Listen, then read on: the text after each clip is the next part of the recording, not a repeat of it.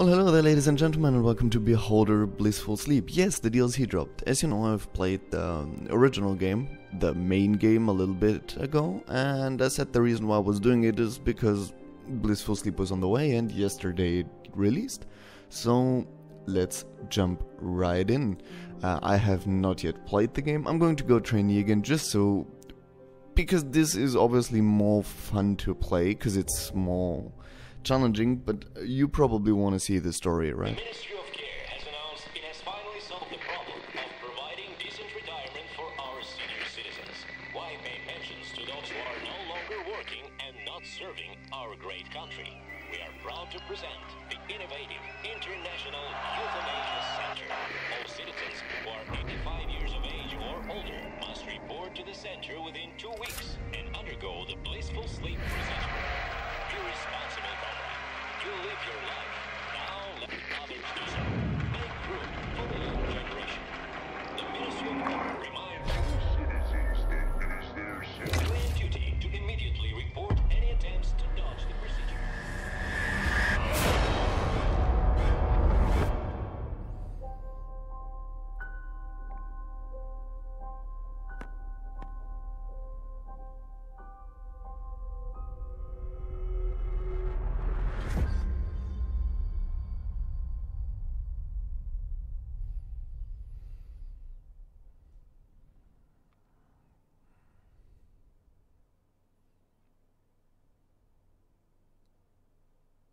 So in case you don't know, in this DLC we are playing the person who was before Karlstein, the one who was beat up in the intro of the original one. So, let's see.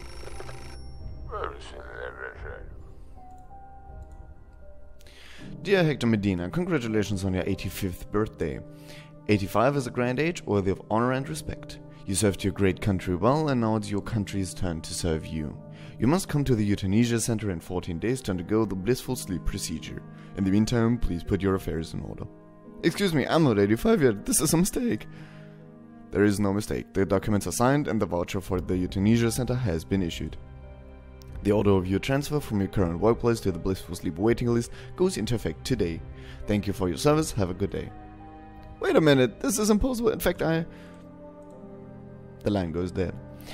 So, basically, we've been chosen to be euthanized. Oh. Pick up the phone. Ministry of Information. As part of the Population Genetic Purity Program, you must collect a DNA sample from every tenant in your building. Inspect each apartment and find items that contain suitable hair, saliva, blood, skin. A courier will come by in a few days to collect everything you need. What's the Genetic Purity Program? The Ministry of Order authorized the Genetic Purity Program a week ago. The purpose of the program is to identify citizens who are prone to betray the motherland at a genetic level. Okay, good to know. Hello, Jean. Let's say hello to you. Allow me to introduce myself. My name's Hector Medina. I'm the manager of this building. My name's Jean Ern. Do you know Georges de la Tour? Yes, I sometimes model for him, but for some reason he thinks I'm his muse. You do inspire him. I find those kinds of compliments strange. I'm not used to hearing things like that. Still, I'm glad for the opportunity to earn some money, and George is a gentleman. He's made an untoward advances or asked me to do. See, the thing I'm wondering is, why are they getting a company just now? Like, I've been the building manager for a while, right? Let's talk about her life. Tell me about yourself. Why are you interested in me? Let's give this a moment. I'll come back to it.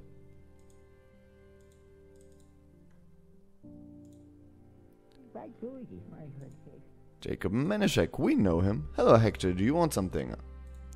I'm just saying hi. Thanks. Do you know if there is a good toy store in the city? Marcus' birthday is coming up and all they have on the general store are the wooden toys. He really wants a rocket. I'm afraid we don't have any rockets.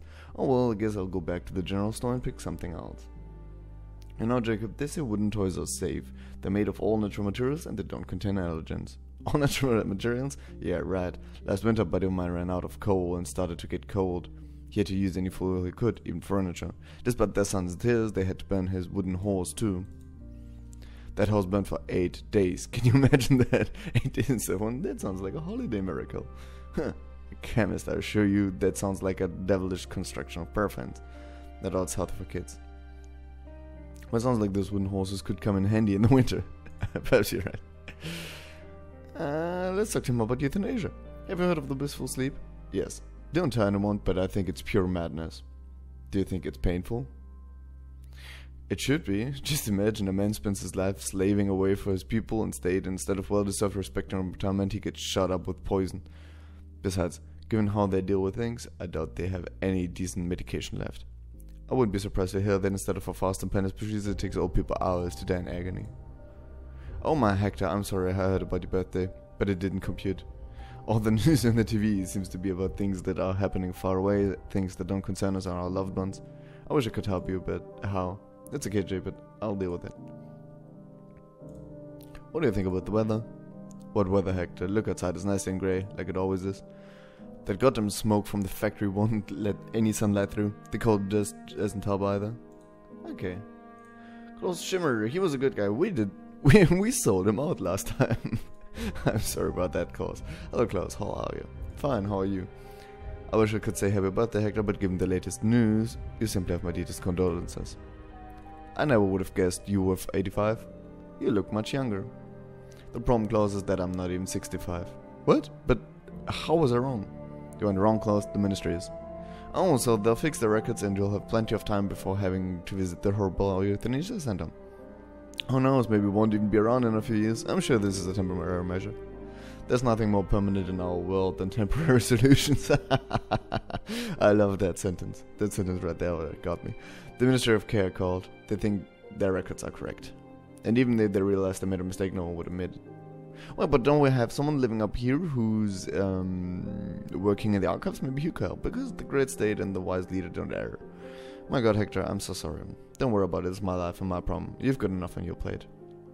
All we can do is pray nobody in the ministry spills coffee on the records that shows your age, or the age of your children.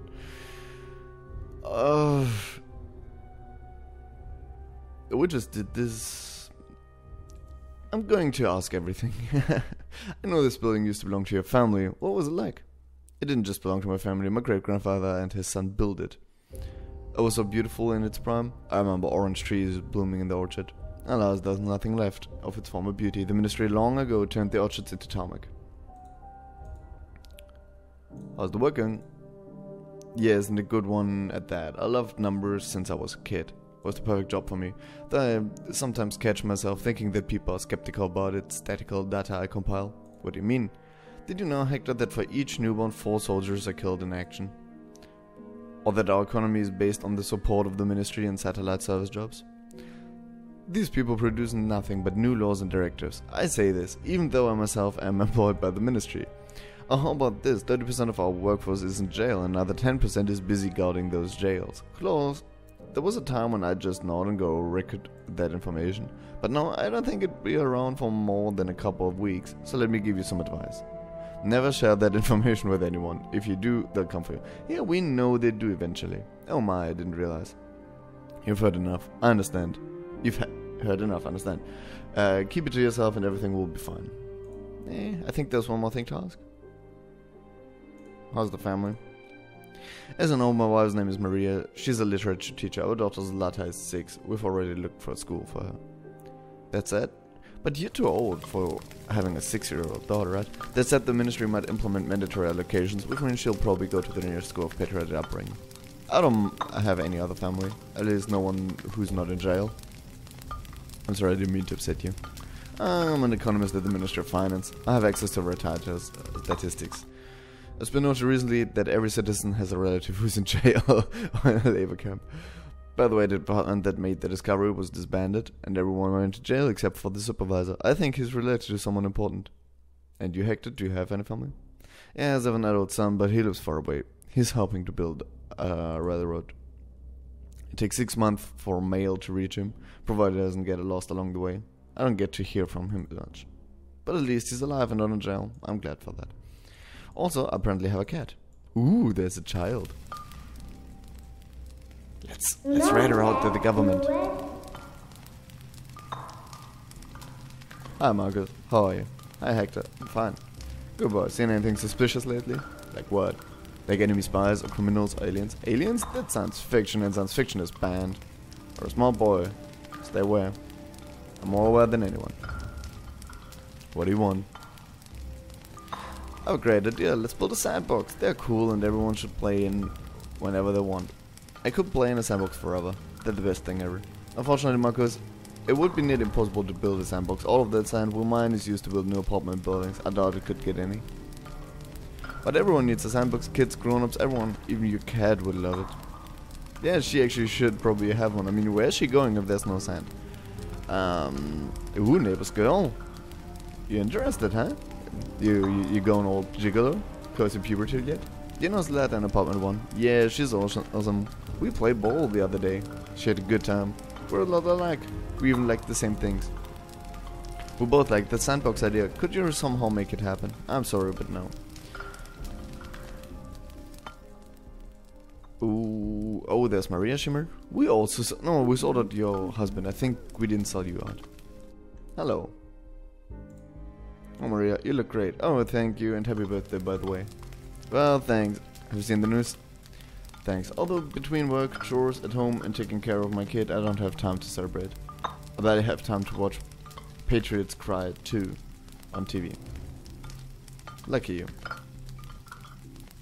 I hope the war will be over soon. Yeah, we know it won't be because we didn't sell the nuclear weapons to that other country. Tell me about your family. Klaus and I met at a charity reception hosted by the Ministry of Finance to support our soldiers. I brought the best students from our school to receive patriotic poems. Klaus helped me arrange everything. After that, we spent the whole night talking about literature. It was like in the movies. Sparks were flying. Always were light.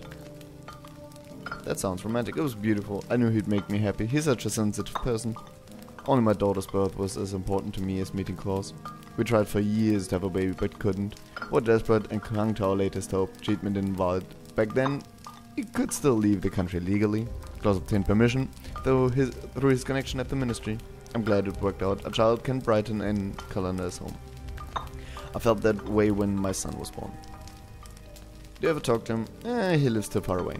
The letters I find, I sent him get lost on the way. What a shame. Personally, right now, they're a bit heavy on the whole dystopia thing. I preferred it in the original, where it kind of tickled in. Like, you didn't have 100,000 people at the beginning just telling you how everything's complete garbage. And here, you literally wake up, go to people, and everyone just goes like, yeah, everything's shit. So, hello Josh, how's your job? How could you call this a job? I'm wasting my life on this drivel. Are you painting propaganda again? Yes, it's not exactly what I dreamt I'd be doing as I studied the works of the great artist and as I developed and nurtured my gift. I'm beginning to doubt I even have a gift. I used to be sure I could create something brilliant. And now, do I still have it in me? Only Malpomene knows. I'm sure this job is temporary. You'll have a chance to show the world your town somehow, George. While I, George Latour, agonize in anticipation of that favorable time, any narrow-minded gendarme can drag me through the mud with a kick at the jiggaboo. The chastity of their ardent soul is at risk of dying. Oh my god, you're one pretentious motherfucker, aren't you? Man of unscrupulous obscenity. I'm afraid I no longer understand what we're talking about. Like the fates weave the web of human history, the people weave the thread of their conversation, not knowing where it will go. Yeah, I know I kind of want to get away from you. I'm not going to talk to him about creativity. That's just going to be him spouting shitty words. Who's the woman who's visiting you? You saw her? Of course you did. Who wouldn't notice a goddess like her? She's my beauty model, genre, and this entrance has stolen my heart, Hector. That's her, right? She was Jean. All of my thoughts are focused on her, although she hasn't warmed up to me yet. Each obstacle makes me love that much stronger. We have Louise Manischek.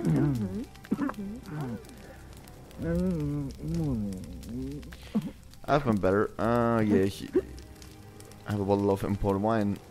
I'd feel much better. Oh, no. The ministry has banned imported wine. We don't break any laws. Sorry, that's not my best joke. Believe me, I'm on my side. I hardly drink at all. I'm glad to hear that. Never trust a man who don't drink, right? My question is, my routine, where do you work? I don't work. I'm on leave of absence due to my health. I stay home and take care of our son. It's too bad The kindergartens are closed. Marcus gets bored from time to time. Does he play with the neighbor girl? With Letta, yes. They get along like two peas in a pod. I like her. She's well bred and always polite. It's a pity Marcus doesn't have a sister. They'd have fun together. I'd have more fun too. Oh, so she wants a daughter. Let's talk to... Wait, we already talked, right? Yeah. Let's go to the courier. Oh no, that's the guy I need to give the stuff to, right? So how will we go up here? Oh. Pet the cat. Come here, kitty. I've had a rough day too. They didn't spend my day on my side scratching the chair. Obviously, you've been much busier than me. Meow. Yeah, you treat that cat nicely. Hi, kiddo. Hi, Uncle Hector. Can I play with your kitty? It's so cute. Do you have candy? I don't have any candy, but you can play with my cat. He's old, so you have to be gentle. He's old? So he will get the Blissful Sleep treatment soon? You bitch. Perhaps. I'll be very gentle. They said on TV that the elderly should be led with kind persistence to that big building. I pretend our house is a huge palace. Don't kill my cat. What kind of games do you play? I'm sad Mommy and Daddy had a fight. Don't worry, they'll make up. Really? Good, because I don't feel like telling my kindergarten teacher about their fight. I don't want to do that at all. Yet, don't tell her. They'll get probably put down or something. What do you want? Kinder built us a sandbox, one filled with unlimited toys and real shovels for digging up treasure and edible sand. With a real shelter below it, one with a wise leader in it. And with your cat not going there. I'm sorry, Slater, but I'm not planning on building a sandbox. Why not? The building is boring without a sandbox. Oh my god. Stop bringing up the freaking sandbox. I think of all the things we could do. He doesn't have the resources. Oh, what a good kind of... I'm sorry I feel that way. Not as sorry as you are, but not having a sandbox. Our parents pay taxes, so you have to listen to us. Girl, I always thought in these totalitarian states people would bring up their kids better. Who's your friend? Marcus, our neighbor. He's fun and nice. And we were born on the same day. We play games. We played Firefighter yesterday. I don't think there's important information here, and I'm done talking about sandboxes. So... Okay, we know what the Blissful Sleep is. You can pause and read it. I'm gonna really read the voice of truth about this. This day marks the beginning of the end of our country. What is the life of an ordinary citizen like? He works from dawn to dusk to provide for his family, dragging himself along the dirty streets at night. After a long and odious shift, he dreams of the day he can retire and trade his exhausting labors for some well-deserved rest and relaxation. Our people are tired and have no strength for the struggle for life. They have been worried since high school when they were forced to study volume after volume of meaningless memoirs written by our so-called great leader. Our citizens are deprived of their last hope, peaceful twilight years. What's next? Compulsory reproduction in order to build more industrial premises and evacuate more menus? People either wake up or slumber or go. Okay. Wait, that's yet another... No, that's Marcus Monishek, okay. I'm just gonna talk to the courier if there's something to say. I'm going to bring me stuff I need. Okay, so I'm assuming this works... Yeah, it works exactly the same way. I'm gonna be buying a lot of these for now. Let's just see if someone's somewhere and...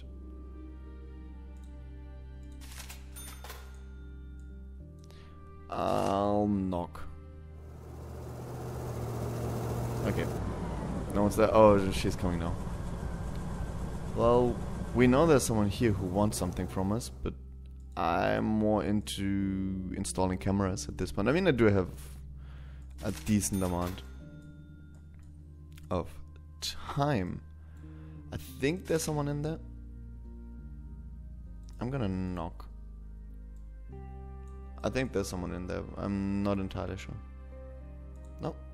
Okay, then we'll go in. I'm actually gonna start off with installing the cameras just because I can, because it helps me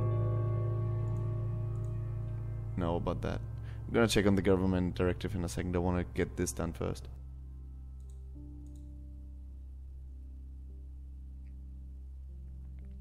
There's more cameras in this than in the original. I'm pretty sure there was 2 or 3 here and now I need 4. So something to keep in mind. Is that this person? I'm not sure who lives. Oh no, it's the cat. Okay. So the person must come here. So I have a tiny bit of time.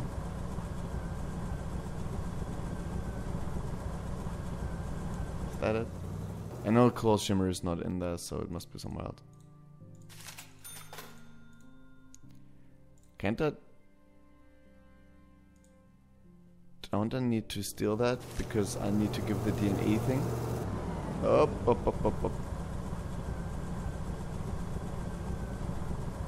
What's happening here? Provide the canned food. Are you hungry for the ball? Here's your food. Meow. Okay. Fancy meeting you here. What do you want, mate? What is it, George? Like a wild beast, I can't tame your troubled thoughts about the miserable fortune we all face. Could you just tell me about your problem in plain English? Do you know what unrequited love is, Hector? I know what it's like to lose a beloved wife, George. I believe that's more than enough to allow me to understand you. Jean doesn't love me, and I want, more than anything else in the world, her to love me as passionately as I do. I'll stop at nothing to achieve this goal. I'm desperate to the point of being willing to try a love potion. If such a potion worked, would it not be deceit? Would you conceive not smite you? Find a way to make Jean fall in love with me, Hector. I'll give up everything for her love. My honor, my soul, even my conscience. I don't think I can help him, but you never know. I'll ask around. Thank you.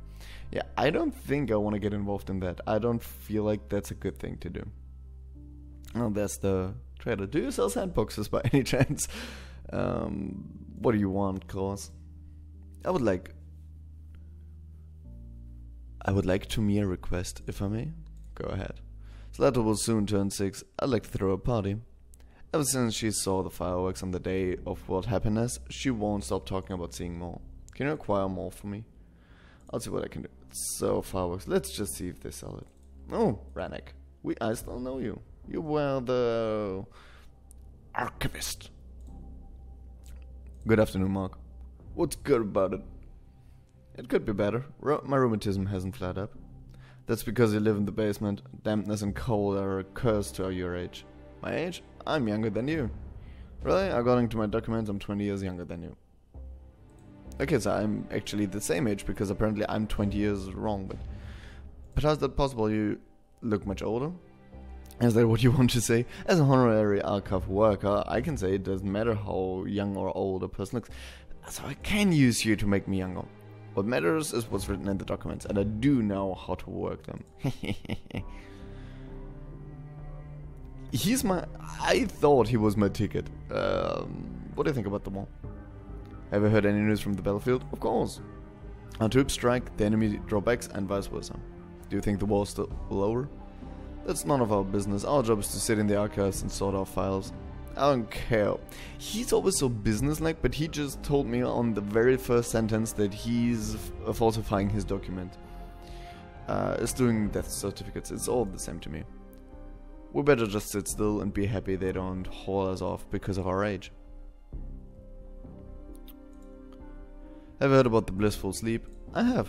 What do you think about it? Rose and I have a lot of time left before we have to go. Moreover, the law could be changed at any moment. Oh, who knows? Our documents might get lost in the archives. My wife and I are diligent citizens and are preparing for it just in case. We've already written our wills. By the time they say the Ministry of Beforehand applications will be open soon, one can earn extra food cards for going early. Do they think people would go to the euthanasia center early in exchange for food? I've seen people do all kinds of things for food. Can't I ask him to also change my stuff? Weather, I guess. Weather hasn't changed this summer. Who cares about the weather, Hector? It's the same year round. You should be used to it by now. Haha, I'm just joking. What do you want to hear, Hector?